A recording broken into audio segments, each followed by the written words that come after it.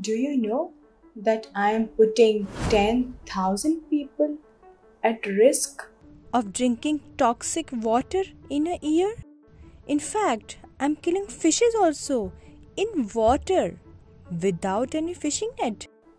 I'm not the only one, but even you are doing it every day. By using chemical cleaners. Wastewater with reduced chemical should go to rivers. But as per research, over 80% of wastewater Goes to rivers without reducing its chemicals. So how do we clean our clothes, dishes and floor? luckily nature has answer. Enzymes. It is plant-based fighter that removes dirt. Best part is that it keeps fighting even after moving to drain. So how do we get these enzymes? Here are the ways. Number 1.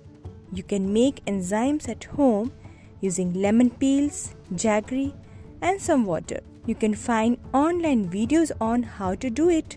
Number 2. You can buy cleaners that are certified like this and this. Number 3.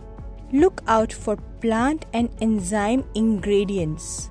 Higher the better. If each one of us can use plant-based enzyme products, Almost 1.8 billion people would get access to non-toxic drinking water. use plant-based cleaners to release non-toxic water for people and for fishes. Save planet.